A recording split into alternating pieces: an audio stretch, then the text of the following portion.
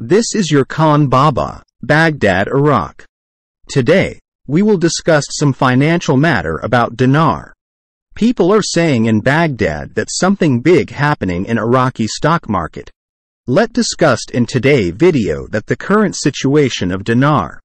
The Central Bank of Iraq is failing to solve the problem of remittances with Iran, and the rise in the exchange rate is related to pressures on foreign exchange in the market and the continuation of black remittances. Up to $30 million a day cross the border as black transfers to feed remittance requests for trade with Iran, Syria, Lebanon, and Turkey as well, and the fluctuation will continue unless the remittance crisis with Iran is resolved in the first place and a suitable transfer mechanism is found for merchants, even if they are in other currencies other than the dollar. This article speaks directly to another article we read about the customs and tariffs issues. Simply put, not being on the global foreign exchange such as Forex is putting damper on Iraq's ability to conduct foreign trade with a multiple of other foreign currencies. Iraq must soon move back to Forex or these problems will only worsen. You see, Iraq keeps kicking the can down the road, but they know what they must do. They can complain and complain about the issues with the dollar. The fact still stands that to get off the dollar they must be able to go a central point of exchange.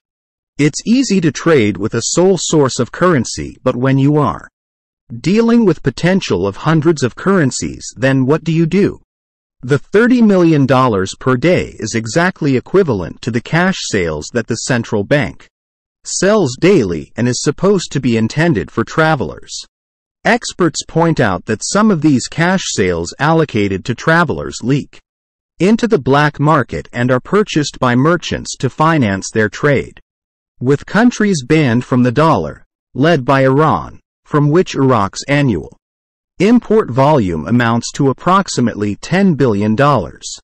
Others warned of the repercussions of some banks not handing over dollars to travelers, while stressing that the continuation of the matter would lead to an increase in demand for the dollar in the parallel market and thus an increase in the exchange rate.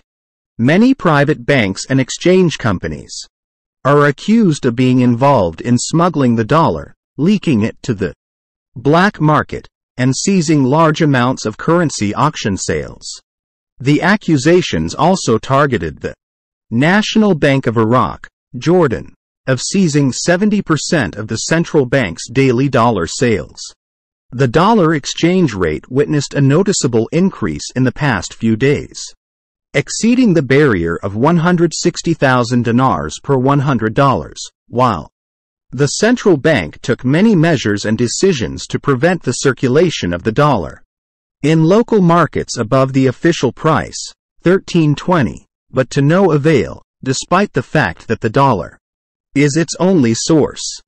The central bank, although those who take the dollar, namely private banks and exchange companies, are known to it, but it is unable to control them and oblige them not to leak dollars through fake transfers, according to observers.